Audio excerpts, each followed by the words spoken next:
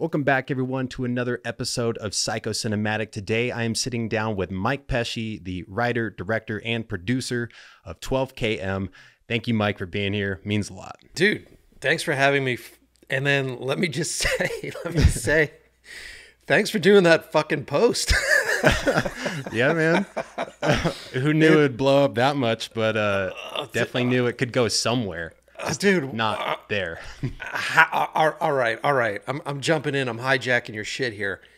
What the fuck happened?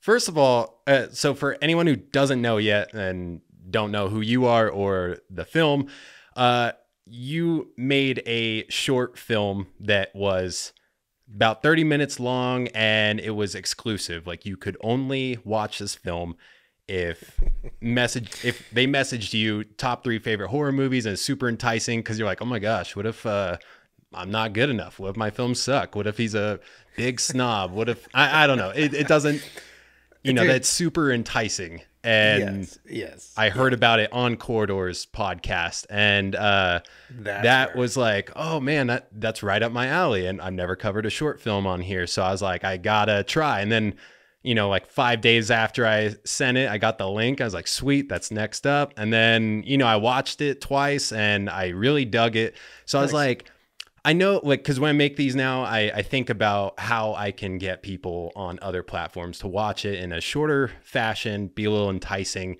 I was like, this is already enticing enough. Like, I literally just need to say what it is. And then, I was like, I just have to be careful with some certain words. And like, make sure not to say short film, just movie, because people might not be as interested. And that's all I did. And then all of a sudden, this 2-week-old video just started getting traction, which is wild. Okay, hold on. I feel like I have to say this on the record because I've been...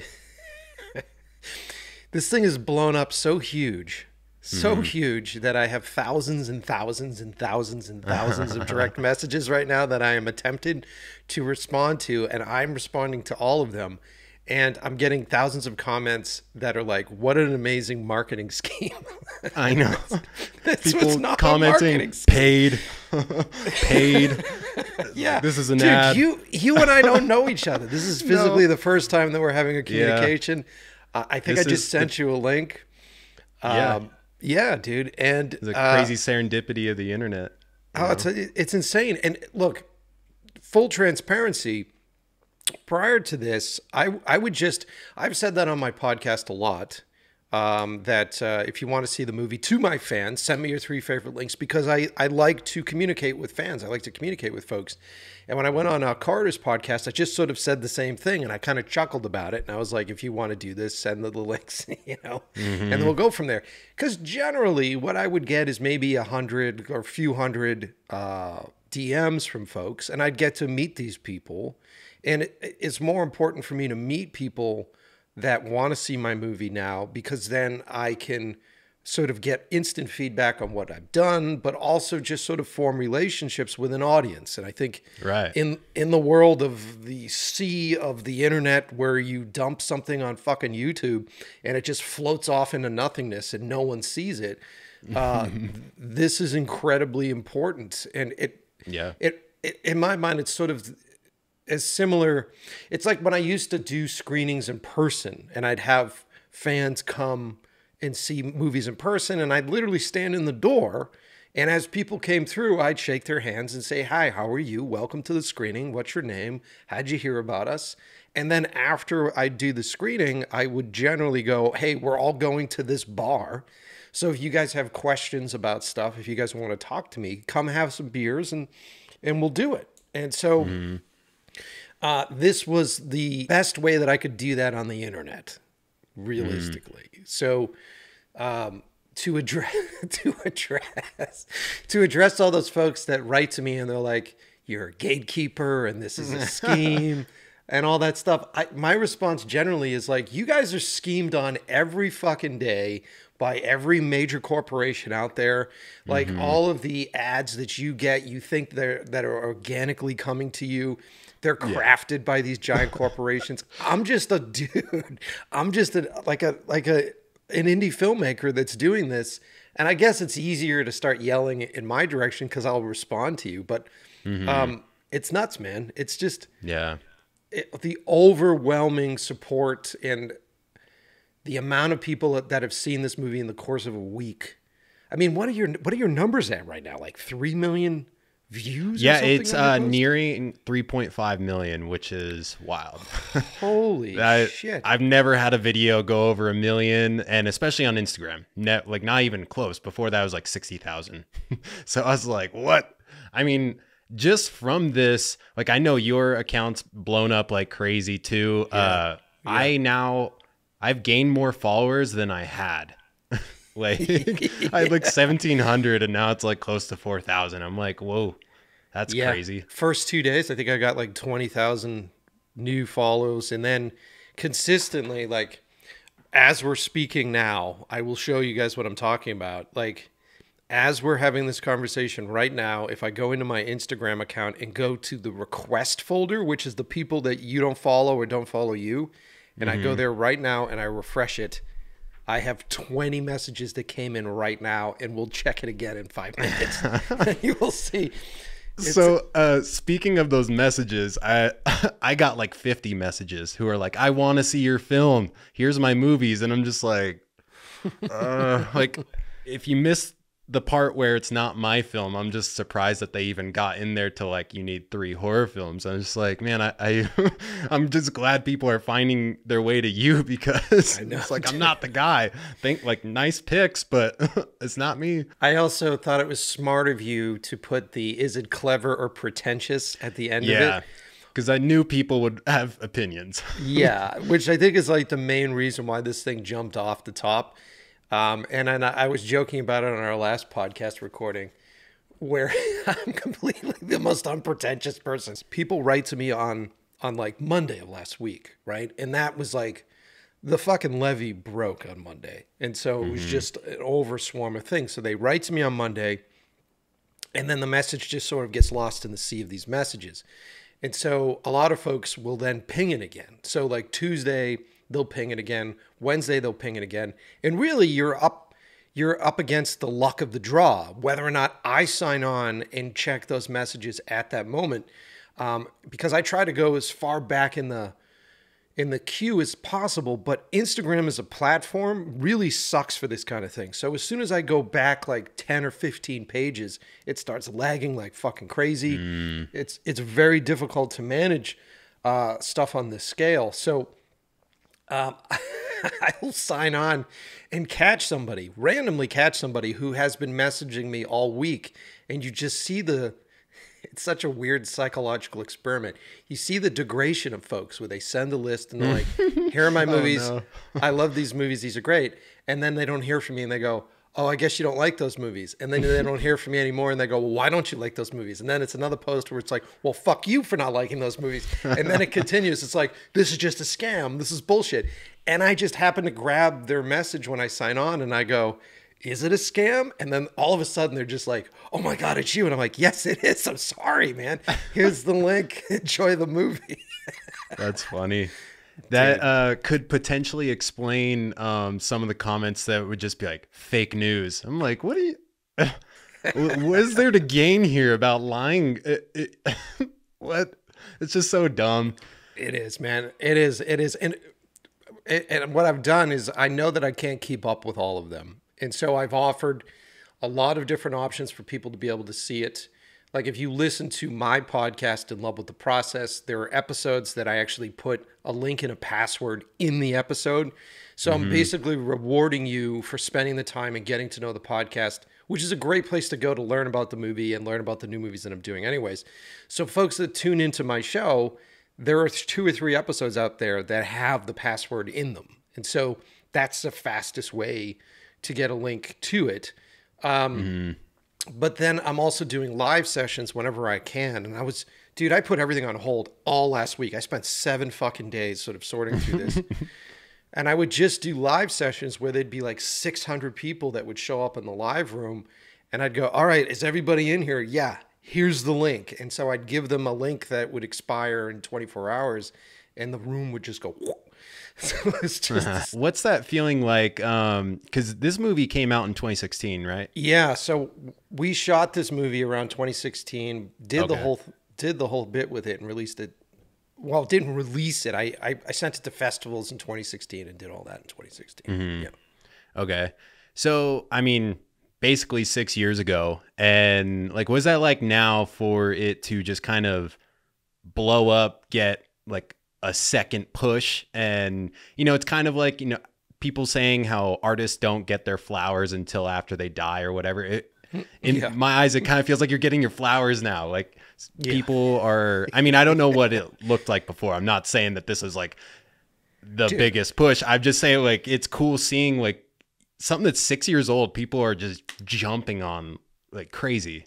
Yeah. Well, look, I initially did the piece and I didn't release it to the public because the piece was originally designed to be a proof of concept for a feature. So for a feature film. And then what you do with a proof of concept is you then take that out to producers, to production companies, and show them as a director your tone, your vision, and you usually send that out with the script. And that's part of the selling process to try to get a larger production company attached to your movie. So when I originally made this, it necessarily wasn't for public viewing. It was just to try to get the feature made. Gotcha. And I was going to submit it to festivals because I wanted to have the experience that I'm currently having on the internet in real life. And so when I made the movie, I did the research on the film festivals, and they're like, okay, films will accept short films up to 40 minutes across the board. And I was like, cool, well, I'll do a movie that's 27, under 30 minutes, and we'll be good to go. And so I edited the movie, and I like to invite certain people into the edit room while I'm doing post-production and stuff. And I knew a couple festival programmers, so I was like, well, let me see what their response is to this. So I brought them in and showed them a version of it early on, and they watched it, and it was like a very awkward screening. I'm in my edit suite, and the guys are just super quiet. And after we finished filming it, I'm like, okay, because you're feeling everything, in the room, and you're like, all right, what do you think? And they go, the movie's amazing. And I'm like, really? And they go, yeah, it's really great. And I go, fuck yeah, all right. I said, what festivals do you think I should submit this to? And they go, none. You're not going to get into any film festivals. And I went, well, why am I not going to get into film festivals? They go, because it's over 15 minutes long. And if you send it to film festivals, if it's a piece that's over 15 minutes long in a shorts program, they can't program 3 or 4 other pieces in it. So they won't program you. And I was like, well, why the fuck do they say up to 40 minutes on their website? He goes, I don't know, but they're not going to fucking try it. And so we only got into like 2 or 3 film festivals with it. And so when I first sent it out, I was like, well, that's a fucking disappointment. And I had asked the guys when they were screening it, I go, well, what would you cut out? What do you think I should trim out of this to try to make this 15 minutes? And they go, don't cut anything out. The movie's perfect the way it is. And I'm like, okay, so I guess I'm just fucked on the film festival circuit. I was like, where do I put this? Yeah. And so what I did is I just kept it private, and I sent it around to a few folks that write articles and do reviews. And one of my friends, Izzy, she wrote a review for it and posted a review on a very popular website at the time. And she wrote a really glowing review for it and said, this is a movie that Hollywood should be making. And because of that review, and because it wasn't on the internet, I then got calls from Netflix. I got calls from all these different places wanting to see it, which then led to me getting representation and management. And this was back in 2017, 2018. And then that led to them taking the short film out. And I went out to some of the biggest production companies that exists, like Michael Bay's company, like all these different places. And we ended up at Ridley Scott's company, Scott Free, and they loved it. Ridley supposedly loves the movie, which is amazing. I didn't get to meet him. That's huge. That's huge, dude. And so they are in development on it. So it's in this process of being developed. Yes. But that's awesome. Yeah, development takes fucking forever, man. And so when you're a filmmaker, especially for a movie like this, the feature version of this is still an indie, but it's more than what they would give a first-time filmmaker for money. And even though I've been directing for fucking 20 years. A lot of folks have been wanting me to do other movies first. So I've got a couple of other proof of concept films. A lot of people have been asking about my other ones that are just as crazy, just as fun, that are smaller budgets that we're trying to get off the ground first. Nice. So then throw like COVID in the mix and throw everything else into the mix. Yeah. So it just takes fucking forever. So when people see that this was finished in 2016, this is generally what it takes for, unless it's like lightning in a fucking bottle and it just skyrockets. This is generally what it takes for time to get one of these made as a feature. So this getting made into a feature, are you going to stay as the director, or do they just take your entire, okay. No. That's part of the game too, is that I'm still on as a director. Like, I'm sure I could sell this thing off as a script, but why the fuck do that? Like, the amount of energy and time that I've spent on doing this thing, and then people seem to like my vision for this. So I've just been fighting the long fight with this project. So yeah. So I heard on Corridors podcast that, you know, this was inspired by your head injury, and I'm curious about like what specifically about this film was sparked with the head injury. Were you just, is it because you like, did you like have a bunch of trippy visions of things, or did it like, what provoked that thought? Well, I mean, for those of you who haven't heard the story, I slipped on the ice. I went ice skating once, to paraphrase it. I went ice skating once, slipped on the ice. I went on a date, slipped on the ice, fell back, cracked my skull. Ended up in intensive care with a hematoma that was forming on the top of my brain, so a pool of blood. And it was inside the skull. We didn't break the skin or anything. And normally what they do to release the pressure is they drill into your skull to release it, but my hematoma was right over the main blood vessel. So if they drilled too deep, then ironically, if they drilled too deep, then I would have bled out and died. So sounds symbolic. Yeah, there's a lot of that. So then I was in intensive care for 5 days to see if the bleeding stopped. After 5 days, the bleeding did stop, but I still had this pool of blood that we're waiting for my brain to absorb. Through that, because of that, I had all these, and the multiple concussions, I had all these crazy, trippy sort of sequences that I was going through personally. And then I was convinced that my inner voice wasn't my own, and it was somebody else's inner voice that was talking to me. And so then, there was a lot of shit that happened with that while in intensive care that I found incredibly inspiring. And I'm a horror director, so I would just turn to my girlfriend who was with me the whole time, and I'd be like, get your phone out. You need to record what I'm going through. And I would tell her. Nice. all this stuff. And after the bleeding had stopped, I had to go into about 5 or 6 months of recovery from the concussions and everything that I had got. And in that period of time, I'm like, I'm going to write a feature. And I had heard about, years prior, I'd heard about the Well to Hell story, the story of the Kola Peninsula and the Russians that drilled the deep hole. And so I wanted to come up with an origin story for what was happening in my mind and what this creature was doing in my mind. And I'm like, that's perfect. That's a perfect place for this thing to come from.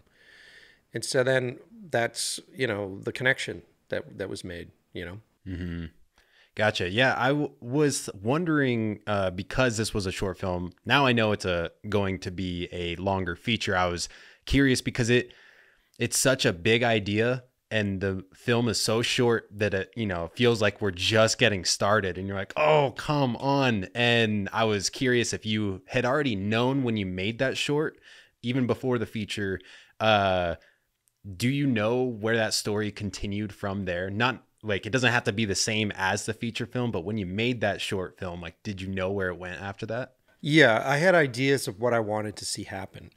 And to be clear, I'm a director first. I am not a screenwriter first. So when I wrote the script for the short, it was just to sort of set the tone and set the atmosphere and set the vibe. there's so many people that write the same thing where they go, I get to the end and I want more. I go, yeah, of course, because I craft it. It's a proof of concept. So I crafted it in such a way where you end it and you go, fuck, I want to do this specifically so that when I show it to a room full of investors, the room full of investors goes, we want to make this movie, you know, and that's why this thing is crafted to feel that way. I teamed up and I met Will Simmons, who's an amazing screenwriter. He's like a blacklist screenwriter winner. And him and I met up early on, and I realized his talent. And one of the moves to be a successful director is to humble yourself and understand that there are more talented people at specific tasks than you are. Right. And so after I had read his scripts, he was like, I want to do a script for the feature for 12 And I said, fuck yeah. Awesome. And so, yeah, so there is a Hollywood screenwriter that has written the script for 12 So a lot of you who are like, I didn't really like the script, I'm like, I get it. Don't worry. The feature has a Hollywood screenplay writer that has been working on it for years. So yeah. So are you allowed to say, is it going to be following the same people, or is it going to be like starting over? I don't want to give too much away. But let me just say what the original intent for this was. This originally, in my first version of what the feature would be, this would have just been the cold open. So instead of this being 27 minutes, because I stretched it out because I wanted to make a short film that I could screen in a theater. But if this was a feature, that would have been the opening 10 minutes. So I was also wondering, now that you've gotten all these extra internet watches and, you know, reviews and all this stuff, but it's already going to be a feature, is there any other way that you can leverage all this attention that you've been getting on this film to, I don't know, maybe like increase the budget or get other films in the future? I think I'm finding that no matter what, no matter how good your ideas are, no matter how good your stuff is, I think it just comes down to whether or not you have an audience and whether or not you have a fan base and whether or not you have folks that are engaging and interacting with you. And so I think the benefit of what's been going on for the past week is that I have met a lot of really amazing, diehard horror fans that are happy to be here, that love the movie, that are more than willing to repost about the movie, that are more than willing to do things. And so what I'm trying to do is drive all that traffic to my podcast, In Love with the Process, by the way, there's a plug. Trying to drive all my traffic to that, because then we're engaging on a regular basis. So if I need this fan base to say, hey, do me a favor, go message this actor, or do me a favor, go message this person, I can sort of put the group to work. And so many of these people want to be involved with filmmaking, and I don't think they understand the power that we have as an audience right now. So yeah, that's been interesting. And then by accident, having people ask me, or having people tell me what their 3 favorite horror movies are, has been such an interesting, research and development sort of thing, because I'm getting full access to thousands, hundreds of thousands of people's loves for movies. And here's what I found. So when you go and you pitch to Hollywood, and you go and you pitch to these places, a lot of these execs have an idea of what they think needs to be seen or what they think needs to be made. And a lot of this stuff lately has been directly affected by what's going on with social issues and everything else. But so you'll go in, or I'll go in to pitch a movie to folks. And for instance, I'll walk in with our other movie, which is called Who's There? And we went to pitch the week that Hereditary came out. So we went and pitched in this room, and it didn't matter. No matter who we were talking to, they would go, so is this like Hereditary? Is this like this movie? Is this like that? And so Hollywood's always like, they're like that kid in high school that's trying to impress the popular kid consistently. And so they're running after things that they think are trends, and they're trying to make movies that they think are going to impress folks. And I think that's why a lot of the stuff that you see just feels kind of uninspired and oftentimes just desperate. And I'll say it like Marvel. Well, I am not saying anything about those will. guys. So, but my point is, it's this race to make fast, quick cash for most of these folks. Now, after doing this experiment, you would be surprised. Well, I know that Hollywood would be surprised at the movies that consistently show up on everybody's lists. And you can see some of the trends, right? Some of the stuff is based upon what the marketing and what the most popular movies that have been lately. Right. Like Jordan Peele's movies. I love his movies. He gets a ton of marketing. Yeah. So like Get Out, Nope, all that stuff are religiously showing up on that list. Yep. Hereditary is religiously showing up on that list. But what I love is that The Shining is on almost everybody's list. John Carpenter's The Thing. Wake up, Hollywood, because I don't know how many rooms that I've been into pitching our movie, which, in its DNA has a lot of The Thing in it. And people are like, young kids don't give a shit about The Thing. And it's like, no. I have the numbers now. I can show you 18 to 35 top 3 movies for these folks is John Carpenter's The Thing. So it's been an interesting research and development in which I have this ammunition, which then I have to ask myself, like, how worth is it going to be me going in a room and going like, here's all this, it's fucking hard. Yeah. Finding a use or like a easy digestible way to just, show them, like what has happened. And, that would be great. Maybe even like a bar graph or something. The amount of people that said The Thing, which is I know, dude, come on, man. Yeah. They just brought The Thing back to theaters in my town, and we went and saw it, and the whole theater was packed. Like, if you didn't buy your ticket the day before, it was gone, So, yeah. I mean, it's a classic horror movie. It's one of the best. Where are you at? Sparks, Nevada. Oh, so you're in Nevada. Yeah, they've screened it. I've seen it probably 12 times in the theater in the past, I'd say 6 years. Wow. And yeah, they screen it all the time out here in Los Angeles, and it always sells out. It's such an influential movie, such a fun movie, and it shouldn't be as popular as it is because all the effects are practical, which I love. Yeah, they look great for being practical. Yeah. And God, yeah, some of them still blew my mind. But they're also slightly outdated, which is fascinating. And there's no CGI, so. They start off by killing a dog or hunting a dog. Oh, I know, dude. That part's rough. And that should be like if I wrote someone shot a dog in a script, the execs would be like, no one's going to want to watch this fucking movie. Yeah. So it's fun to see. If anything, it just sort of rejuvenates my passion for this sort of thing. And because I've spent 4 years in Hollywood pitching and going into rooms and getting rejections and going through the process of having folks tell you, like, you need to write something that is more current. You need to write something that belongs here. This isn't your time. No one wants to hear your story.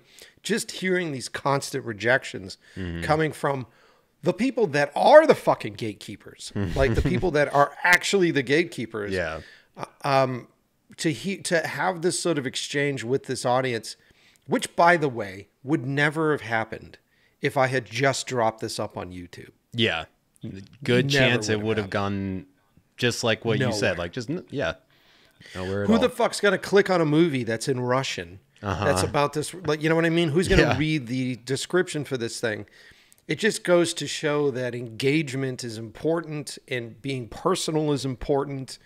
And, having the ability to communicate with the creators that you love is important. I mean, that's the reason why I put the podcast together. I've been directing music videos for years. Yeah. And I got a huge fan base based upon that. And I had people writing to me on a daily basis going like, I want to make movies, or I tried to start my own production company and it's failing. And how does this work? And I'm like, how long have you been doing it? And they're like, for a year. And I go, dude, it's going to take 8 years before anybody gives a fuck about you. Yeah. And so that's why I started the show. The show essentially was like, look, I can't respond to all these emails, so I'll do it on a larger platform. And so then the podcast is, dude, we had the best year on our show prior to this. Like, that's prior to this blow up, the view count on our podcast was equivalent. This year was equivalent to the 5 years prior to it. Yeah, that's awesome. So, yeah. So hopefully it's it continues been in that trend. Yeah, well, dude, This new year be better than the last one. Well, and the other thing too that I'll say on the show that I haven't said in public either, whether or not it's 12 km or whether or not it's Who's There, Will and I are actually writing something new right now. We're going to make a feature no matter what next year. And I think we're going to do, if I can't get one of the larger ones, the fucking slow beast that is Hollywood, if I continue to have to wait on that, I'm just going to do an indie feature that will be scary and will be fun. And everybody that is involved with 12 km and everybody that loves 12 km there'll be an offer for them to be involved with this feature and to be a part of this feature. Like a Kickstarter-ish, something There like that? might be some sort of Kickstarter, but more than anything, I mean, how often do you get to listen to a podcast, or how often do you get to be involved with a filmmaker that you like that is going to make a feature, and then you get to listen to the process of a feature being made before you actually see the feature? And so that's kind of the goal, I think, for this coming year, Yeah, that would be sweet. I'm really excited just to see your work in a longer fashion, because I just wanted to see where it was going to keep going. I mean, it ended right at the climax, and it's like, it's the most frustrating feeling. Yeah, that figure running past in the end. Oh yeah, you like that, huh? Oh my God. Yeah, I mean, like, it's like instant hair standing up. I was like, holy, like, this is getting way worse than, because I was like, oh, Black Sand, kind of like right now it's kind of feeling like almost calm. Like now you're just like, because you hear the sound of the water, and I was like, it feels calm, and then just I was like, oh God, we're back in. We're back in. If you guys have seen the movie, you know that I'm a big fan of suspense. I'm a big fan of like slow burn terror and slow burn horror.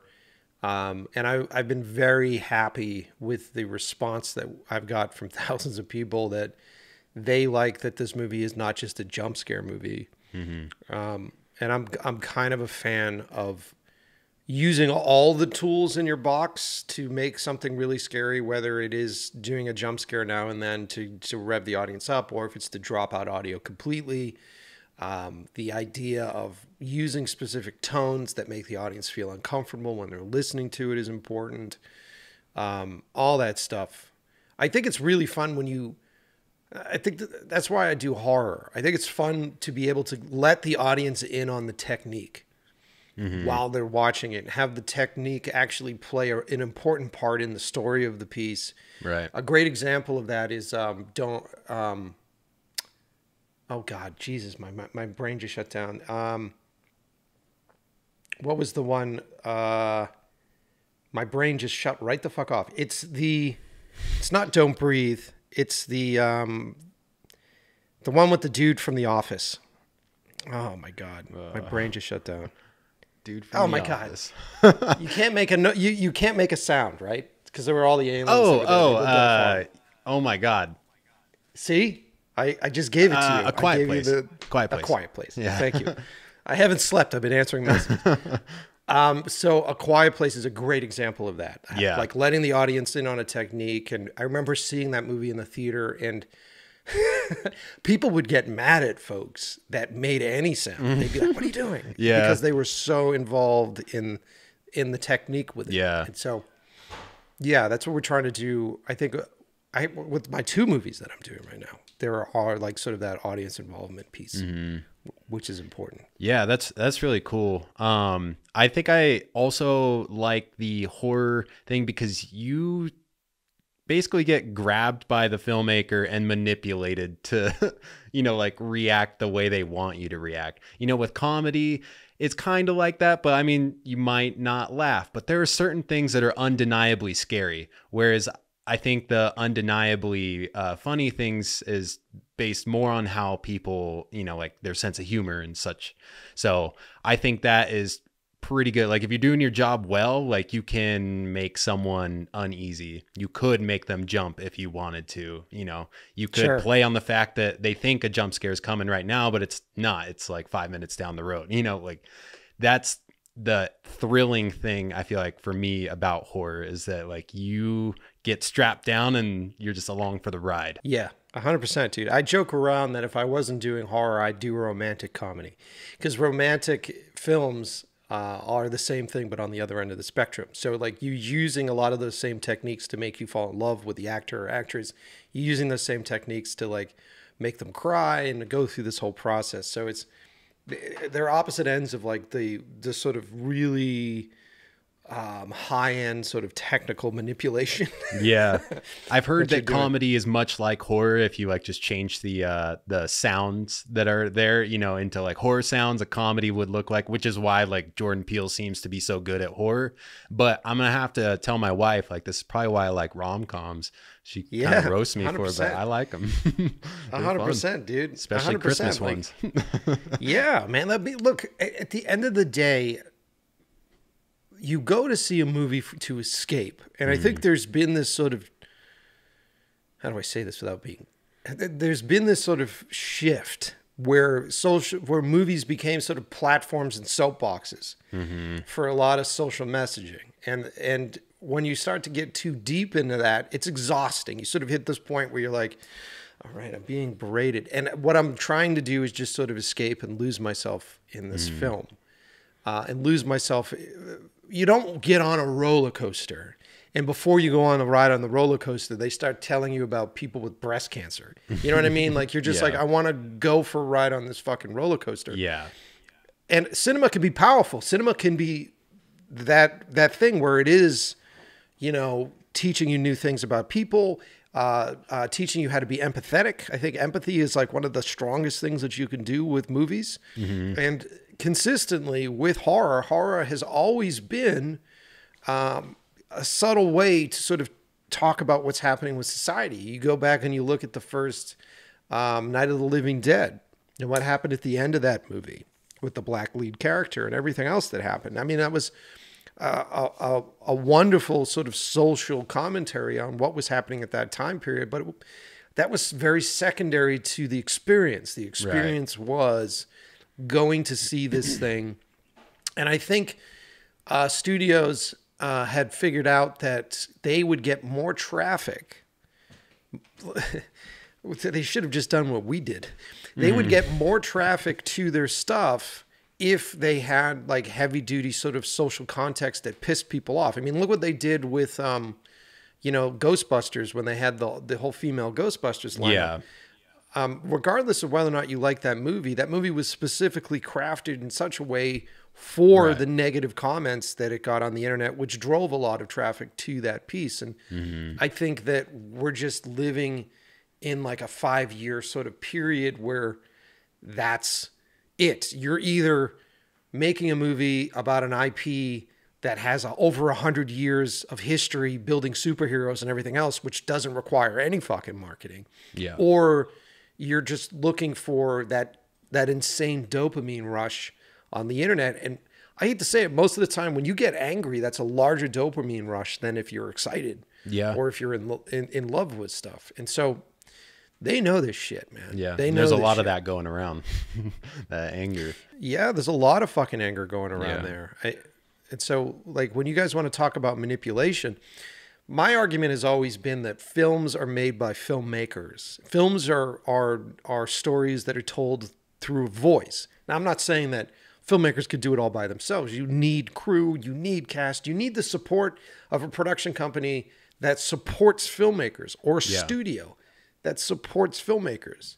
You know, go back and look at the 70s in Paramount. There's a great series on Paramount Plus right now called The Offer, where they talk about how The Godfather was made, but also all these other great movies at that time period. And there was someone at the studio that genuinely was supporting filmmakers and putting filmmakers first. And I think that's something that as we sort of progress into the Hollywood that is corporate Hollywood, I think it's more important for them to have the logo first than it is the filmmakers first. And so I think people are responding heavily, obviously, to Jordan Peele because he's a filmmaker. Yeah. And he's being advertised as a filmmaker first. And so you're going to tune into Jordan Peele's movies because of his ability to tell stories. You're going to tune into M. Night Shyamalan's movies, whether or not you like his last ones, because he's a filmmaker that tells stories.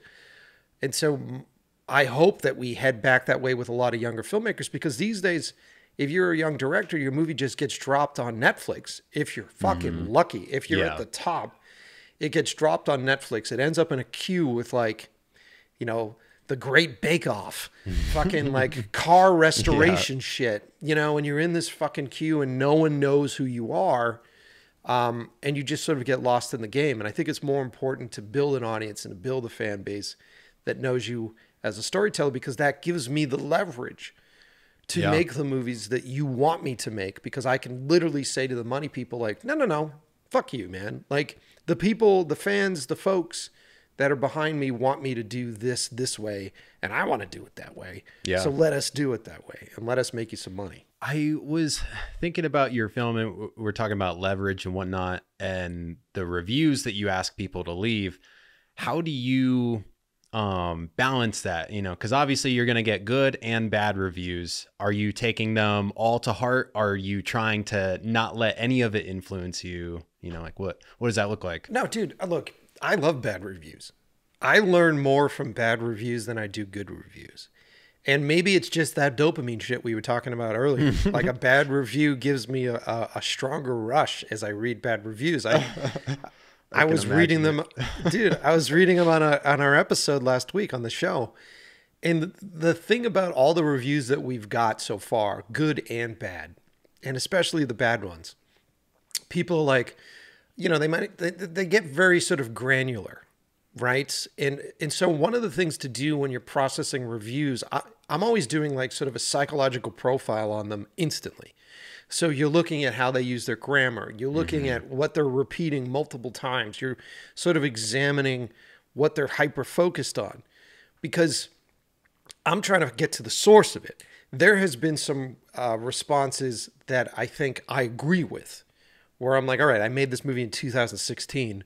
I've learned a fuckload since then. And yeah, maybe that music cue isn't right. Got it. And consistently across the board, that music cue is taking people out. I made a mistake there. That music cue shouldn't be there. Got it. I'm learning something. So now with those negative responses to that, I'm like, all right, my ego is being checked. And I'm like, I thought that music cue was the shit, but I can't deny the fact that this many people don't like it. And I don't like the response that it's giving them. I'm not going to change it because you don't like it. I'm going to change it because it's not giving you the response that I need. So that's the positive aspect of negative reviews. But like I was saying, if you do a psychological profile of these folks, you can really sort of understand where they're coming from. I talked about this on my show last week. I could put a redhead lead in the movie, right? And I could put a woman with red hair as the lead actress in the film, and then have someone come out and fucking shit on that movie and go, I hate that fucking movie. I hate everything about it, and I hate the whole ordeal. And I go, well, why? And they go, I just didn't like the redhead. I didn't like the actress. And I go, why? And then it comes down to like, well, when I was young, I had a babysitter and she was a redhead and she was really mean to me and she was abusive. And I go, oh, okay.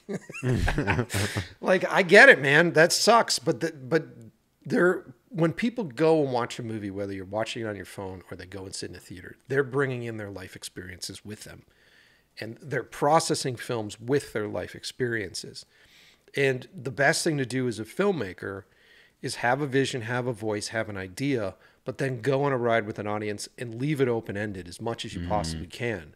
Don't answer all the questions. Don't go through the process of doing that, because those life experiences that people are bringing into that film will make it bigger, make it more interesting, and make it interesting. Like, so your review on the movie, when you left your review, which I think is a great review, and you started to talk about mythology and you started to go into all that stuff, it's fascinating. It's not necessarily the stuff that I was thinking about when I was making the film, but you're not wrong. The stuff that you were referencing makes a lot of fucking sense. And I think in the zeitgeist of the human experience, a lot of these stories cross over, and there is a lot of crossover with stuff that happens. So Well, I'm glad you said that because I wanted to ask, like, wow, did I nail on the head or did I make up all that stuff? Well, dude, there was a level. I'm not going to get too deep into spoilers just in case people haven't seen it, but I know that people are tuning in that have seen it and that are looking for answers. So let me just go spoiler right now. There is a level at the end of this movie where the entire environment changes and we sort of go into this space.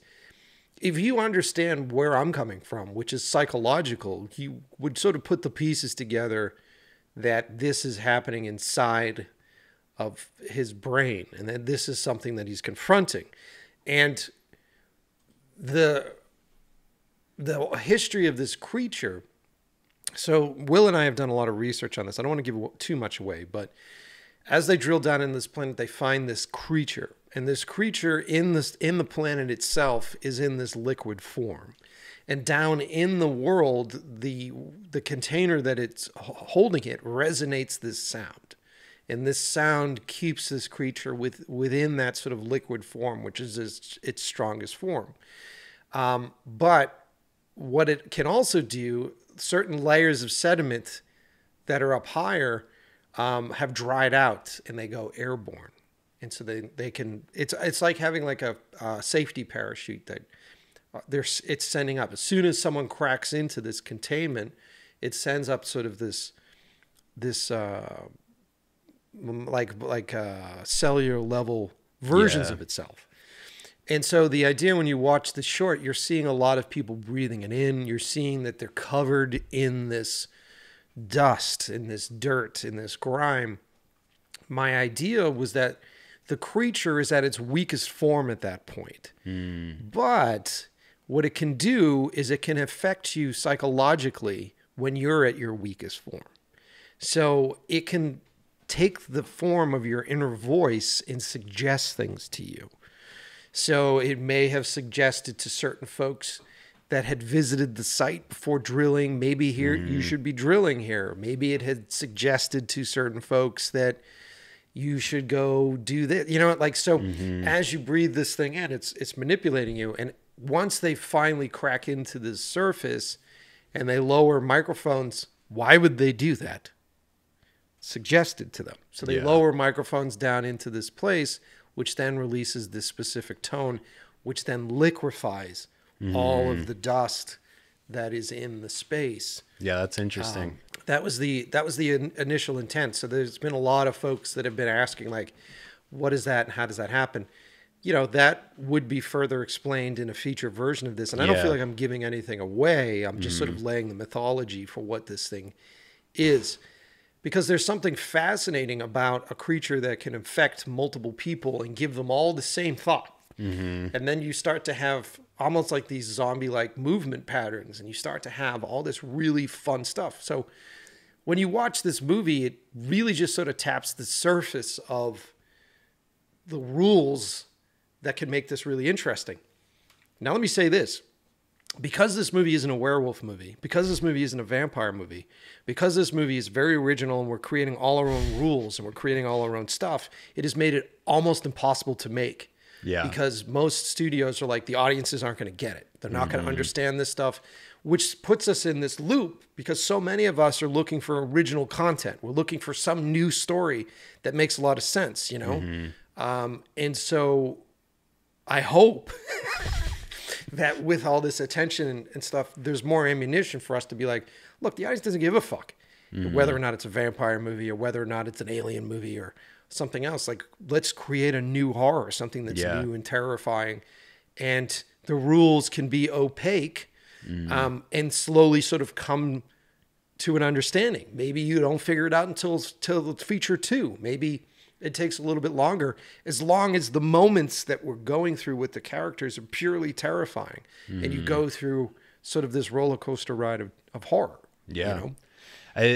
It's funny. I've actually said on here how much if there was never another vampire movie, I'm fine. Like, I'm so tired of vampires and werewolves. It's ridiculous. Yeah, dude. And I've written treatments for werewolf movies. I've written treatments for vampire movies. with the hope that they're going to get made. And then you're just sort of like, well, everybody knows this fucking story. Everybody knows this mythology. We were talking about earlier that, having videos or movies land on Netflix is not ideal for, at least for you saying like, as like you want to be the filmmaker, you want to have the video being seen by people and not just lost next to like the cake challenges and stuff.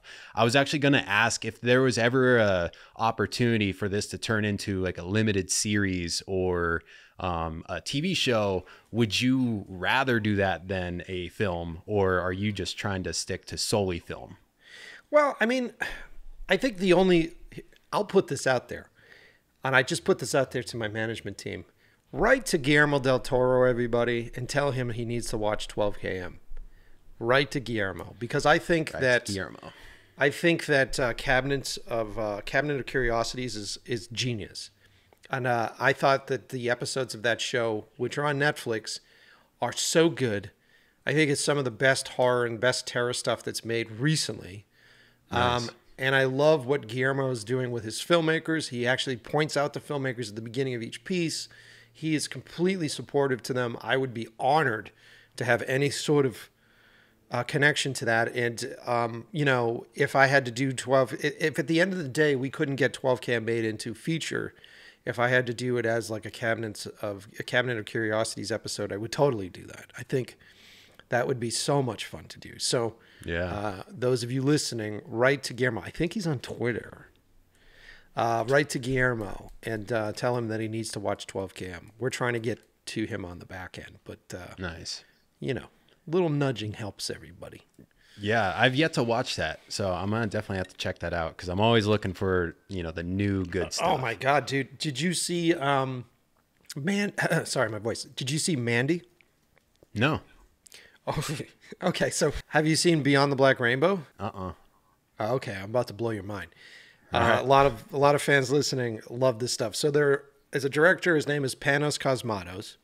He did a movie years ago called Beyond the Black Rainbow, which was this stunning, trippy, strange, felt very 80s, intense movie. And I saw it in a film festival with this audience, and it's like Gaspar Van Noe meets like your favorite John Carpenter 80s stuff. It's like crazy. And so Beyond the Black Rainbow was highly influential. And so later he ended up teaming up with Spectrovision, and they made a movie called Mandy starring Nicolas Cage.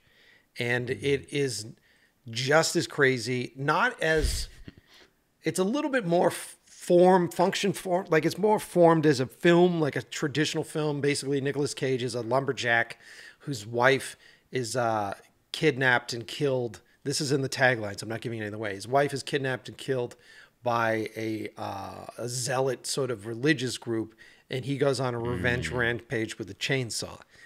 Nice. So when you read that, you go, this sounds fucking nuts. And then you throw Panos' style on it and his tone on it, and it's a trip. It's an acid trip. It's absolutely crazy. He's made those two movies, which are incredibly influential. And I've been in pitch meetings where I talk to execs, and I'm like, how come Panos isn't doing something? And they're like, he's too fucking crazy. And so, like, I know that I had heard rumors that he had written a treatment for the Hellraiser piece. I had heard that he had written treatments for a couple movies, and Nolan's been greenlighting him. Guillermo brought him in for Cabinets of Curiosity, and he does an episode. I think it's like episode 7 or something. And it's got, what's his name? Eric Andre is in it. And okay. It is so fucking crazy. It is so fucking wild. It is so cool. That's awesome. I got to check those out. Yeah, dude. Yeah. That's super cool. Eric Andre in horror. That's cool. And it's crazy. Look, I say to a lot of folks, especially people that are leaving reviews, it's like there are different types of movies out there. There are movies that you watch because it has sort of a cliffhangery sort of structure, right? Or there are movies you watch that are like, twisty, right? So like you've got Kaiser Soze, right? You've got or not Signs, the first one that what's his name did, Oh my Uh, God.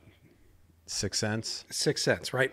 So you have that kind of formula, which I like. But the movies that resonate with me more than anything are the experience films, the movies that are connecting with the audience in such a strange and sort of experiential way. And if you walk out of a film and you're like asking a fuckload of questions and it really freaks you out, and 2 or 3 days later, you're like, I still can't wrap my head around. I just watched Cronenberg's new movie, The Crimes of the Future. And if you were to judge that movie on script alone, you'd be like, what? But the experience itself is so strange that days later, I'm still going like, why did they have those weird chairs that they ate breakfast in? That was strange. Like, so I think with horror, I find that stuff to be more powerful. And I think here I am advertising for Panos. I think that's what I like about his movies. Yeah. Have you seen that movie Vivarium? It's an alien one. What's it called? Vivarium, like Vivarium. No, what's it about? So it's like this couple. Jesse Eisenberg is the main character in there, and it's he and his wife. I don't know that actress's name. They go to buy a house, and there's like this creepy real estate agent dude. But they go and get a house in a cookie cutter neighborhood. Every house looks the same, and they go and look in the house, and the realtor's just gone. They can't figure out how to get out of this neighborhood. Like they just drive all night until they run out of gas. And I won't spoil it because I know I want you to see it eventually. But there's one part at the very end where, because it's kind of a boring movie the entire time, I was interested because I really like aliens. But you know, I referred it to a few other people and they hated it. But my wife and my family, we all loved it. It's super slow. And then all of a sudden shit hits the fan and you're just like, what the fuck just happened? And I was so disturbed. It was one of those times where it's like, I don't want to go to sleep right now. I should probably like watch The Office or something because I'm so disturbed. And that, I haven't had a feeling like that in a long time where, I mean, I'm just creeped out for the next couple days. I don't want people to quote the movie. Just shut up. But dude, now I'm like on fire about it. I think a lot of people don't really, everybody is so used to having their senses overloaded consistently. You know, like we're always feeding ourselves with dopamine and no one wants to be bored. They go on their phone consistently. If there's a moment of pause where nothing interesting is happening, they're on their phone just looking for that. You got to realize with some filmmakers, David Lynch specifically, they are about building tone. And so they may do a very long running opening sequence, or they may do first 2 acts that are just treacherous to get through because it's putting you in this tone. Nicholas Refn is a great guy for that. Now, like a lot of his TV series, people fucking hated. I loved him because if you surrender yourself to his tone and his vision, you then become in a trance that is that series. So you're stuck in this world that he can then fuck with you in. Yeah. And because they put you in a trance in a way, the scares that wouldn't necessarily be as scary in another film are triple scare, like are twice as scary because you're now going like, fuck, like, oh shit, like this breaks the rules of everything he just did. And it's hypnotic to the point where now you're in the world, you're fully immersed. So bottom line, have fucking patience, man. Like, go for this ride, go for these things, because most of the time, filmmakers know what they're doing. Most of the time, they do. Yeah, I do wonder how some films get made. I started watching one the other day that I was just so disappointed about because I was like, the everything was just awful. And that's what I think about, like, when I compare it to, you know, you struggling to get something made for so long. I'm like, how? There's good stuff out there. And then there's other stuff that's like made like, you know, it's like microwave food and it just, you know, they just serve it to you on a platter and you're so upset. Dude, and nepotism and gatekeepers are a real thing. Let's be real about it. And that's not you. You're not the gatekeeper, right? No, that's why they're giving me shit. And I laugh. I go, that's, if only you knew. We can wrap this up in a second, but since we were on the topic of attention span, that's literally how my podcast became a thing because I noticed that I couldn't even watch a movie anymore, which I love. And I'm just looking at my phone during a good movie and I'm like, I can only focus in a movie theater. Like, so I just need to find movies that, look interesting, set my phone down, make that like I will not touch it unless I'm taking notes. And then I just fell in love with the genre because I started looking at psychological thrillers and horror thrillers. And then I was like, what? I should just start talking about this because I'm feeling very passionate about these movies. There's something to be said about attention span, and just over the past week, having to answer all these messages with folks and having to go through thousands and thousands of responses. At the end of the day, I would do this when I woke up, and I would I gave myself the whole week, and I said, all right, I'll do this when I wake up, and I'll go through and answer as many people as I possibly can. Come 12 hours later, I'd be mentally and physically exhausted because of all of the dopamine, like just the hard rush of like getting reviews and getting responses and looking at it going, fuck, the numbers are amazing. And this consistently happened all week to the point I hit Saturday and I was exhausted and dead. I was just dead to the world. And that's not because I was working harder. I was literally sitting on a couch and going through the phone, and my hands were hurting because I was on the phone for so long. But that's it, dude. So mentally, I was just getting like overstimulated constantly. And a lot of folks don't want to talk about this because how do you talk to someone that's addicted to cigarettes and you tell them that they have to stop smoking cigarettes, right? And if you drive down the street today, you go outside, drive down the street, look at how many people are on the street on their phones. I would guarantee you over 75% of the people just on the street, standing and waiting for gas to pump into their car, are on their phones consistently. Like this is an epidemic like cigarettes was. Yeah. And so it's always hard. I try to talk to folks on the podcast about this. It's always hard to bring this up and remind them like, this thing has been constructed to feed you with as much advertising, as much stuff, and try to manipulate our emotions. This thing is more powerful than movies. This thing is more powerful than drugs to a certain extent because it's so accepted, widely accepted for children to do this. And what happens is as you get filtered through the algorithms, you get filtered one tone. So eventually it may start wider, but then everything sort of comes down to this one tone that is affecting everybody. And it's really hard to break those algorithms, whether you have your YouTube channel or whether you have something else that is consistently like, hey, you like fucking cheeseburgers. Here's 500 different versions of a fucking cheeseburger get made. Next thing you know, you fall down in a cheeseburger hole and you're like, what the fuck have I done today? What have I learned? I've just looked at cheeseburgers all day. Same thing with cat videos and dog videos and all that kind of shit. And so what you're not getting is the actual perspective from other people. You're not hearing stories from other people. You're not. You may find something here and there, but most likely you're not.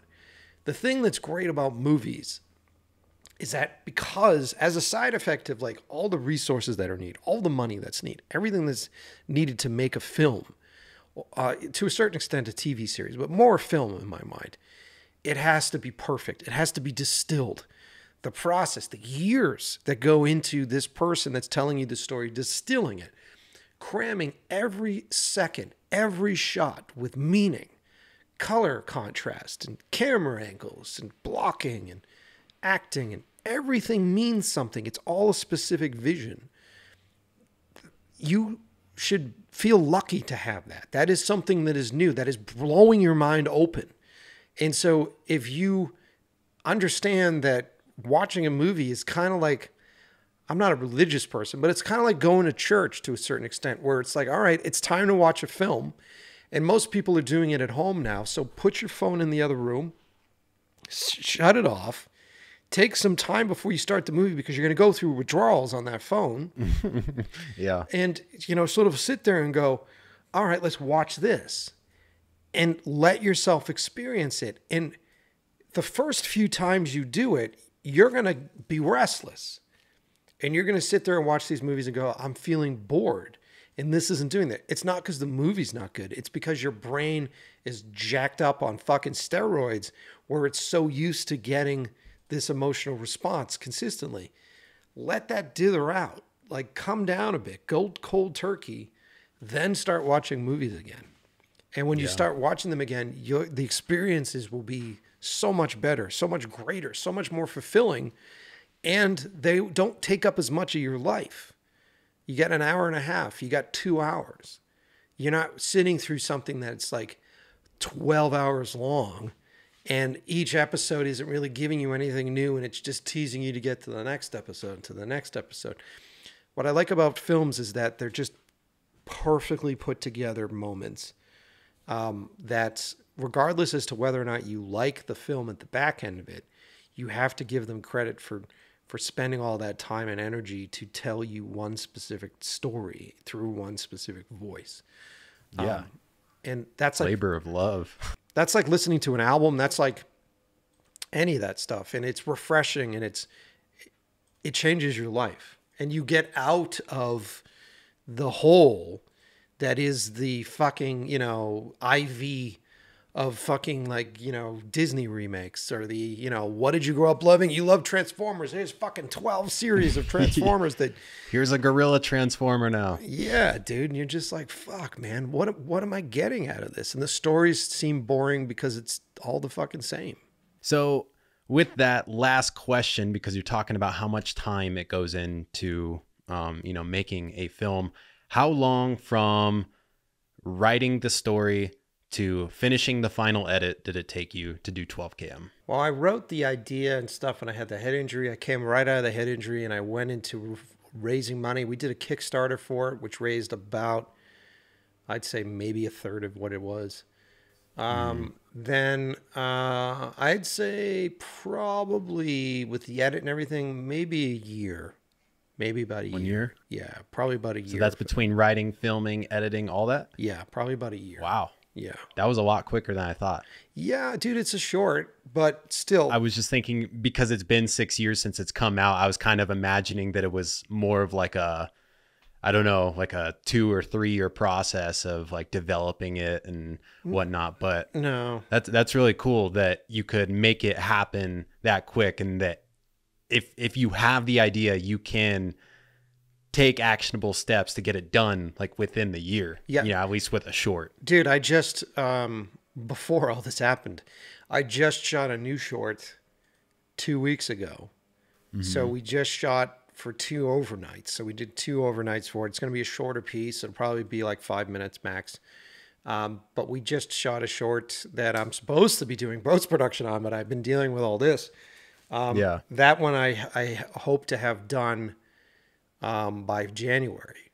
So nice. Yeah. You could totally get stuff done quicker if you want. I mean, 12 cam was it was a lot.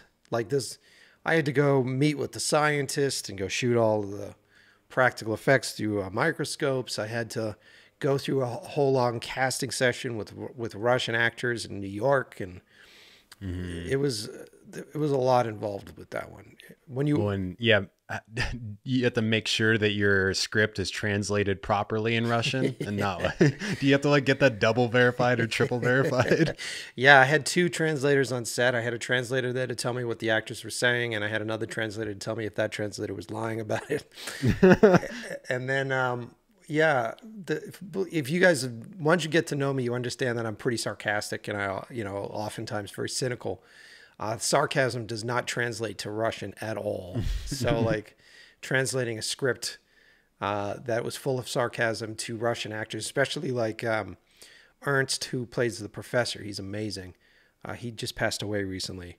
Oh, no. But he was such a wonderful actor. He was like the Al Pacino of Russian stage actors. And him and I bumped up against each other quite often, where he was just like, Russians don't say this. It's just like, yeah, but an American kid wrote this, so you gotta say it. Yeah. So how do we come somewhere in between here? Yeah. Well, that's cool. So before we go, you want to plug In Love with the Process again? Do you have a social media just for that? Yeah. So my podcast is called In Love with the Process. You can search for In Love with the Process and my name, just Mike Pecci. You'll find it on Spotify. You'll find it on Apple Podcasts, or you can just go to inlovewiththeprocess.com. If you go to inlovewiththeprocess.com, I've curated all my episodes because I think we're at like 223 or something.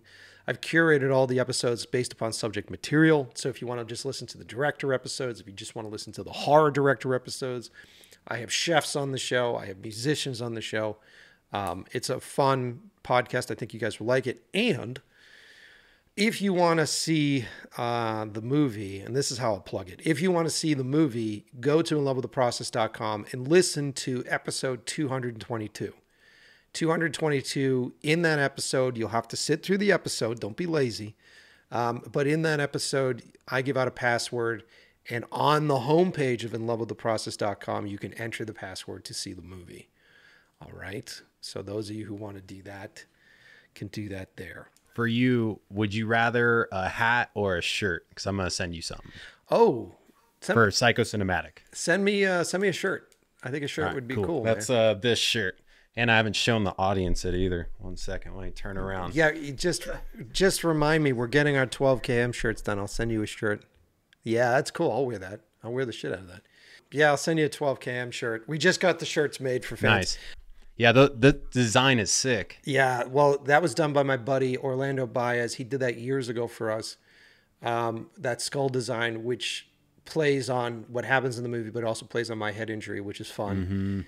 Mm-hmm. Super cool. And then also, if you buy a T-shirt from us, you get a link. So that's also another thing. So you can do all that stuff. Yeah, all the links will be down in the description of this video, and I'm sure likewise on your podcast as well. Yeah, man.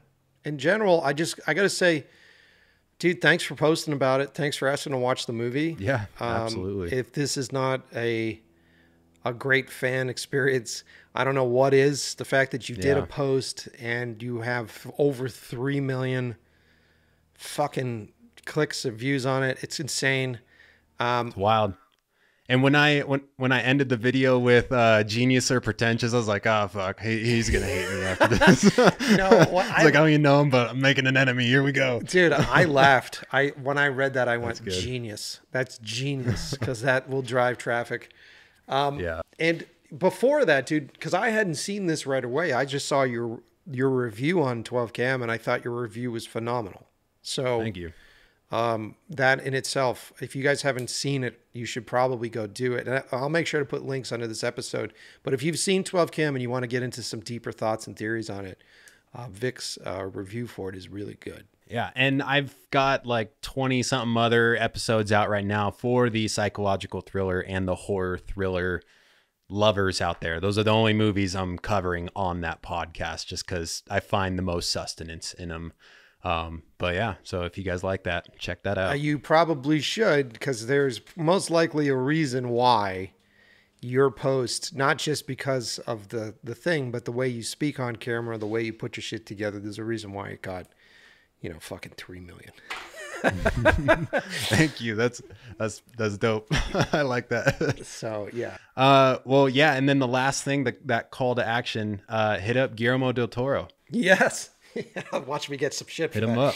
Yes, let's do it. Let me start another fucking shit cycle here. Yeah, go hit him up. Tell him that you want him to see 12KM. Ask him why he hasn't seen 12KM yet, and honestly say, this should be a Cabinet of Curiosities episode. I would do that. Call to action. That would be dope. Go do it. I think he's on Twitter. I know he's got an Instagram page, but I don't think he's on that. So I think the one that he responds to the most is probably on Twitter. So I'll save you guys the energy. Okay. Well, yeah. Well, thanks again for doing this. And thank you, everyone, for listening if you've made it this far. And, check out the links down below. All right. Thanks, buddy. All right. Thank you.